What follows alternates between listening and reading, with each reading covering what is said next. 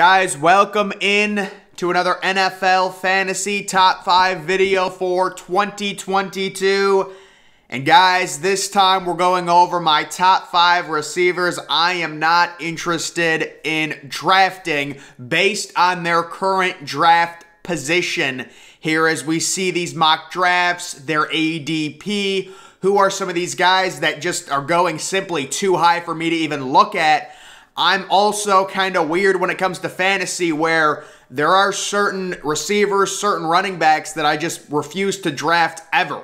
And I've been playing fantasy football since 2012. It's just something I do. I'll explain kind of why it's like that when we get into this top 5 list. But guys, kicking it off with number 5. These are wide receivers I'm just not interested in.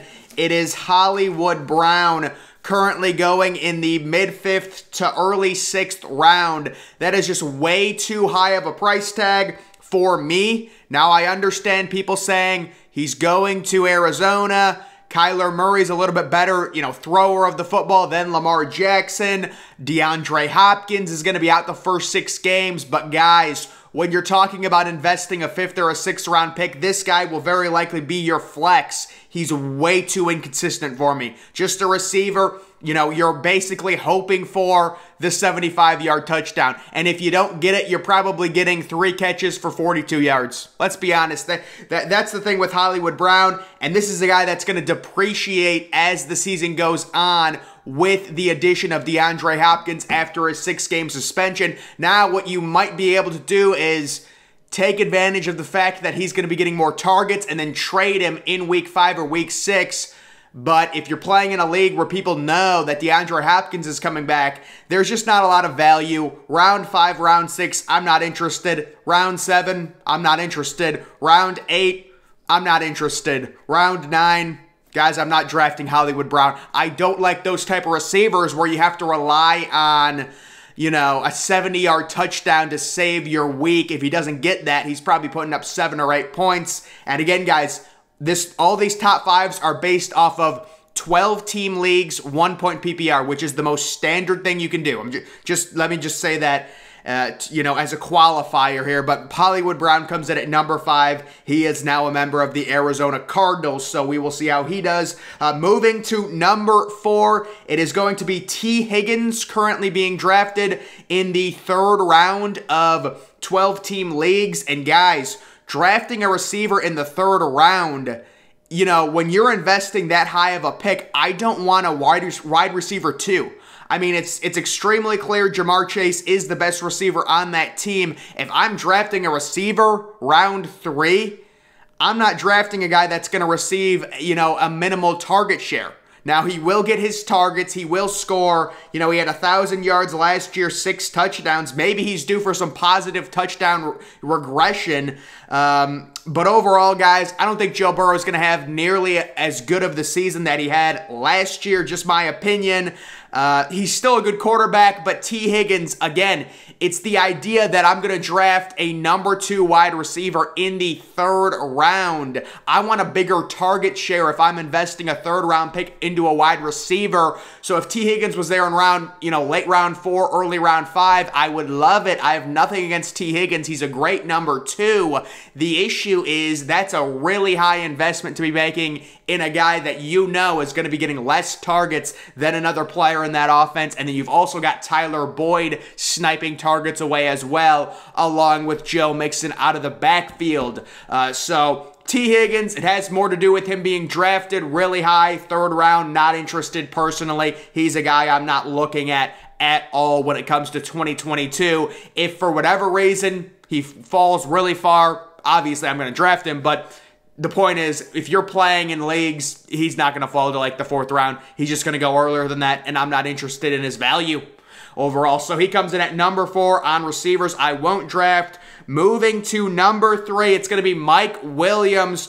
So guys, this is another one of those receivers that's just extremely inconsistent. Last year, if I remember correctly, he started off the year on fire, had about 5 straight weeks of horrible games, and then finished the season strong. He's currently going in round 5. That's not a terrible value for Mike Williams, but guys, I have this weird thing where there's certain guys I won't draft. I don't know what it is, but Mike Williams is one of those guys I'm just not interested in drafting. Keenan Allen is going, round 3 in maybe late round 2, early round 3. His other receiver in that offense. But yeah, Mike Williams, very inconsistent. If you're drafting him, especially in round 5, he's either your wide receiver 2 or your flex. It's not the worst position in the world to be in, starting Mike Williams, I'll be honest with you, but he's a guy I just don't vibe with personally. I feel he's too inconsistent, so a guy I'm just not drafting. I'm not drafting him. Even if he falls to the 6th round, I'll pass. So Mike Williams comes in at number 3. That offense overall, Austin Eckler out of the backfield, Keenan Allen, they're going to eat into his target share, obviously, and just more of an inconsistent year last year. Although it was a breakout year, I understand that. He had a breakout year. It's great. But a guy that personally I am avoiding, Mike Williams, number 3. Moving to number 2, this is another guy I've never drafted before in my life. It is Tyler Lockett. I don't know what it is. Tyler Lockett, he'll put up 30 points one week, and then he'll combine to put up 12 points the next 3 weeks. It only gets worse with the quarterback play, going from playing with Russell Wilson your entire career, now he's playing with Drew Lock, and he's still going in round 7.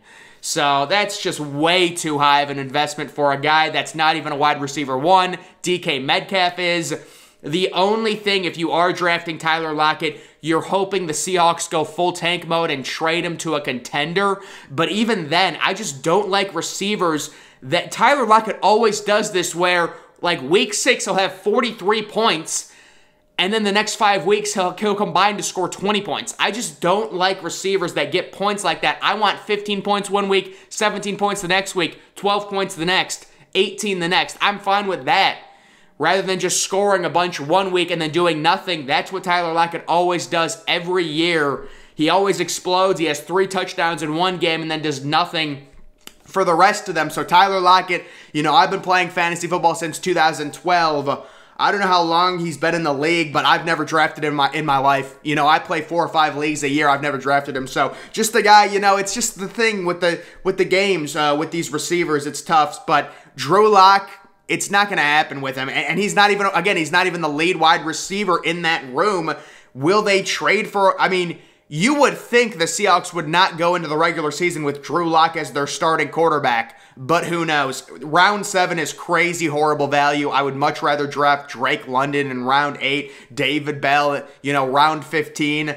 Any of the rookies, Garrett Wilson, round 10. Come on, man. That's just bad value for Tyler Lockett, who's a number 2 wide receiver in an offense that's led by Drew Lock. Why are people drafting Tyler Lockett in round 7? It's crazy. He comes in at number 2, moving to number 1. So this is actually another guy that I've never drafted in my life. It's Mike Evans. I just can't do it. Mike Evans, with Tom Brady, he's going to put up stats. I think he's due for some major touchdown regression. He had 14 touchdowns last year, barely reached 1,000 yards. So in my opinion, they've also got Chris Godwin re-signed. They got Russell Gage as well. Leonard Fournette also out of the backfield. It's going to be tough for him to get major targets, and he currently is going late round 2, early round 3. There is no chance. This is a guy I've never drafted.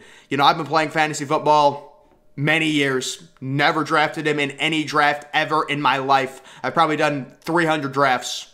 Never drafted him. There's a vibe. There's something off with Mike. I don't know what it is. It's just something. And I know he had the touchdowns last year. I know Brady's back, whatever.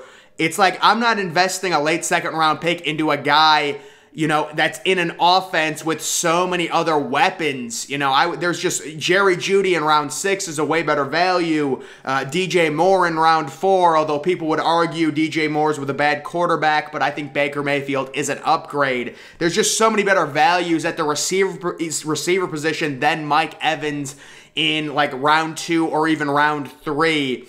So that's another guy, Mike Evans, I am steering clear of. And he, I think, has had a few injuries the past 2 years. So that adds on to it for me. I'll steer clear of Mike Evans, especially round 2, round 3. It's not going to happen for me personally. But guys, those are my top 5 receivers I am not drafting.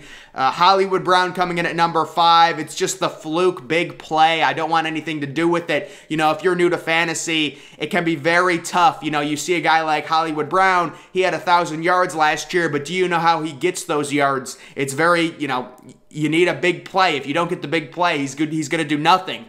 So if you're new to fantasy, Hollywood Brown, I would steer clear. T. Higgins, I just think it's too high. You know, if T. Higgins was round 4, round 5, I'd be open to it, but he's going round 3, middle of round 3 right now. I will pass on him. Mike Williams, another guy going in round 5, too inconsistent for me. And then Tyler Lockett at Tyler Lockett, you should not draft. The only way you draft Tyler Lockett is you're hoping, I mean, he gets traded to someone. That's basically it, and that is obviously not a way to draft players. I mean, there's been no rumors that Tyler Lockett is going to get traded.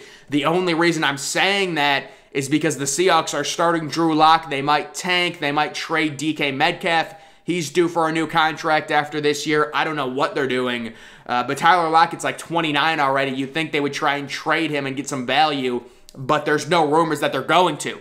So I would just not draft him. And then Mike Evans, round 2, round 3. He's the number 1 player I'm just not drafting. I mean, I don't have a vendetta against him, but it's just there's certain players I just will not draft. I just don't like the way they get their points. Mike Evans, the 14 touchdowns, there's regression. There's no way he's getting 14 touchdowns in 2022, in my opinion. And even like a guy like Tom Brady, you know, everyone loves Brady, right? He's the greatest, but at some point, you're going to see regression with Brady. I mean, the guy's like 63 at this point. I'm not saying he's going to regress this year, but at some point, we're going to see it. I'm steering clear of that offense. The target shares are all whacked. I love Chris Godwin, but I'm not drafting him either.